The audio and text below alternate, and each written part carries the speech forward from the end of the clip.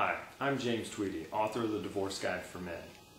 This week we're going to talk about the infamous wedding band and what to do with it.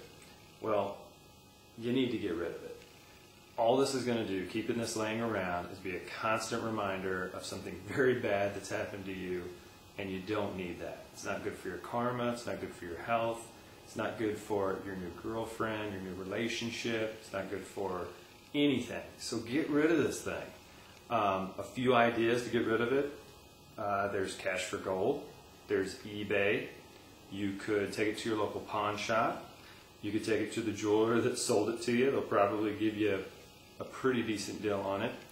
Or what I plan on doing it is put it towards something that you want. You know, if there's a nice Tag Heuer watch, a Rolex watch, a Movado, or maybe a nice necklace, something like that, or just any kind of jewelry that's out there. Take it in, see what they'll give you in trade-in towards something that you really want.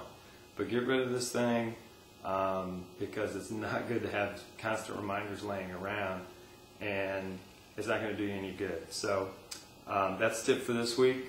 I'll see you next week.